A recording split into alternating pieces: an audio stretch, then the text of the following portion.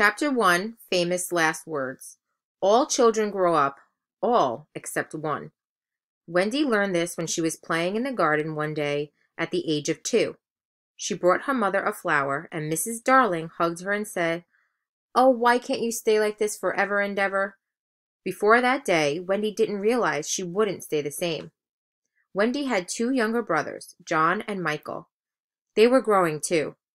Mrs. Darling stayed home with the children, while Mr. Darling went to work in stocks. His stocks didn't always work for him, however, and so the family had to scrimp and save. They still had a nanny, of course, because all the other families in the neighborhood had one, and Mr. Darling cared very much about keeping up with the neighbors. But the Darlings were poor, and so their nanny was actually just a giant Newfoundland dog named Nana. Nana was an interesting nanny, to say the least. She didn't believe in all these newfangled talk about germs. Sometimes she would lovingly lick the children right after she licked her own foot. Mr. Darling was ashamed of Nana, and sometimes he was cold to her as a result. He shouldn't have been. She was actually quite a treasure.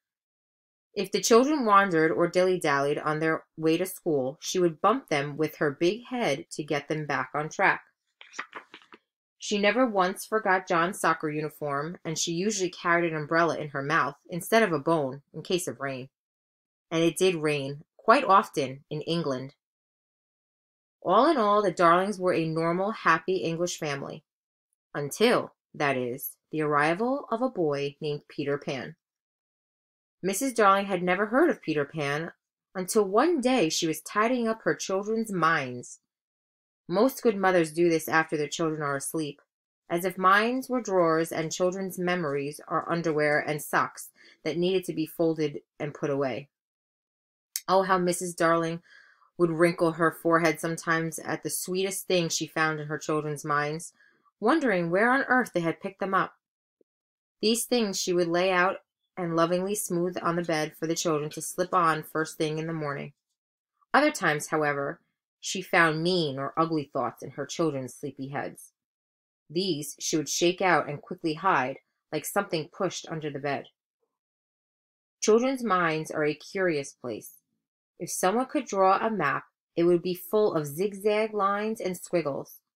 Eventually, however, all lines and squiggles would lead to Neverland. What is Neverland, you ask? It's the magical place, rather an island in the middle of every child's mind.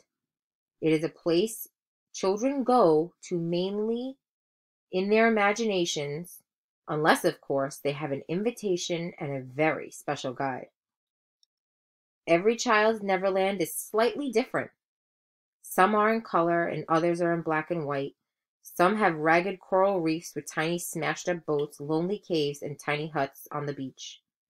Others have a hunchback little old ladies, turtles laying eggs, or gnomes who like to sew.